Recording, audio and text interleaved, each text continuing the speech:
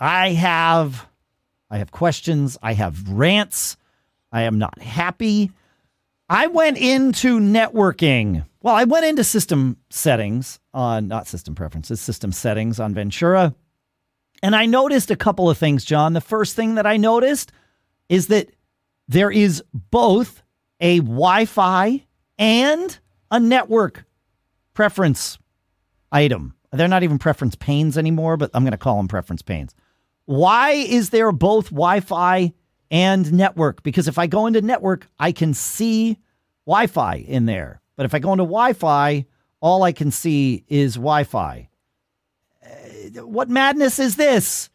Whose fault is this? Who puts things in two places? That's terrible user interface design.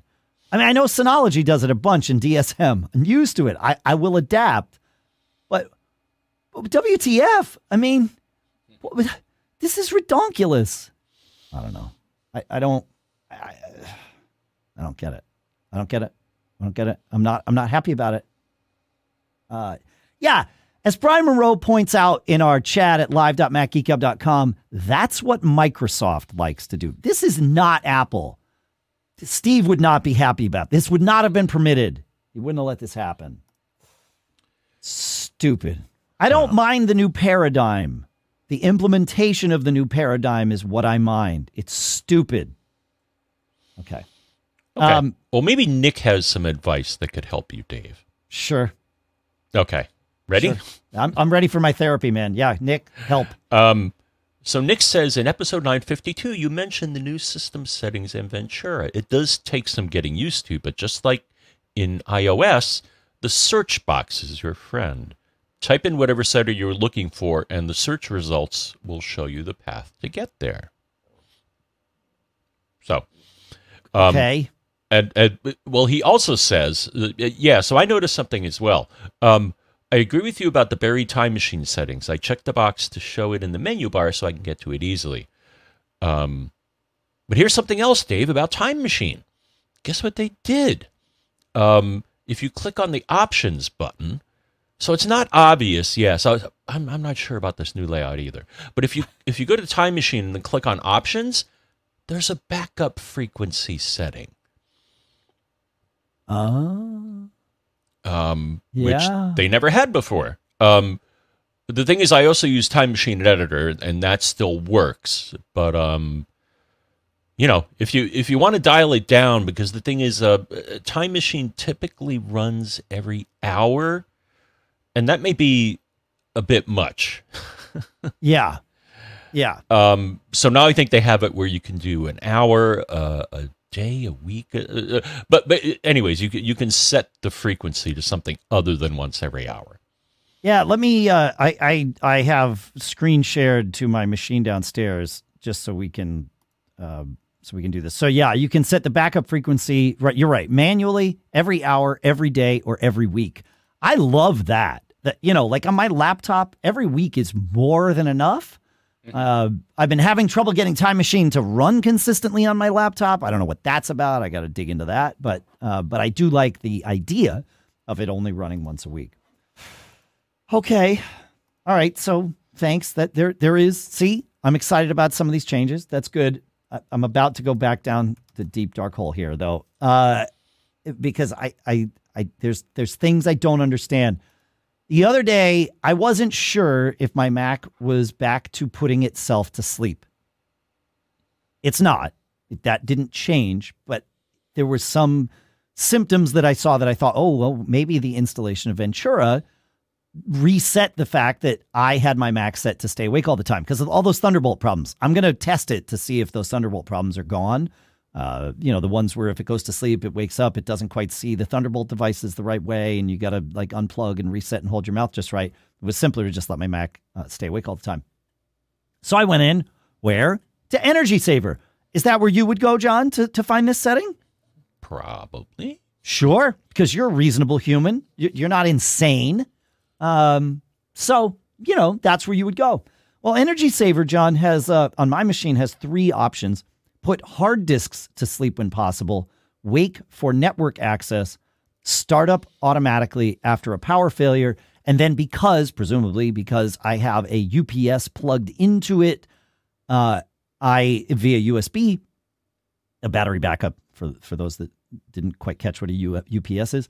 I have a UPS options button, but that's it. I got 3 options there in Energy Saver. Not one of them relates to putting the Mac to sleep. How about you on Energy Saver on your Mac there? You want to just check that for me? Confirm that I am not insane, although I feel like Apple's trying to drive me that way. Yep. So you're going to check Energy Saver there for me. While you're doing that, I figured, okay, maybe it's on lock screen. So did you check Energy Saver there, John? Well, I don't have it here. On your Mac? If I type in energy, it then highlights battery. Battery. And display. And it matches on displays. Look at that. Ah, right. So there you go. So I thought I'd look in lock screen because, okay, maybe, yep. And there's turn display off when power adapter went inactive, but there's no turn the Mac off. So as you pointed out, John, displays is where to go. And not just displays, but displays advanced. And there are, count them, 4 options in displays advanced. The first 3 have to do with link to Mac or iPad. So this is the whole, push your Mac through the side of the screen and get the other Mac. I turned that off because I don't want to be controlling the computer on a different floor of the building here. So I turned that off, and I was okay with that. But the bottom one sits alone on an island. And what's the name of the category that it's in? Energy. Why is this in displays? Because the option is prevent automatic sleeping when the display is off. I feel like we've prioritized the wrong word in that. They're saying prevent automatic sleeping when the display is off, and therefore displays is where they chose to put this. This is madness, folks. It needs to be an energy saver because what's it doing? Saving or not saving energy. But Mac sleep isn't really display sleep these days. Kiwi Graham said that in our chat room here. He says Mac sleep is really display sleep these days. That is incorrect. If your Mac, like putting the display to sleep is great, but there is a separate Mac sleep, and that was the whole thing with that Thunderbolt problem. Like it does put the Mac to sleep or not. And why is this buried here? I just don't. Apple, what are you doing to me? Why are you doing this to me? I feel like they've targeted me, John. I'm not happy about it.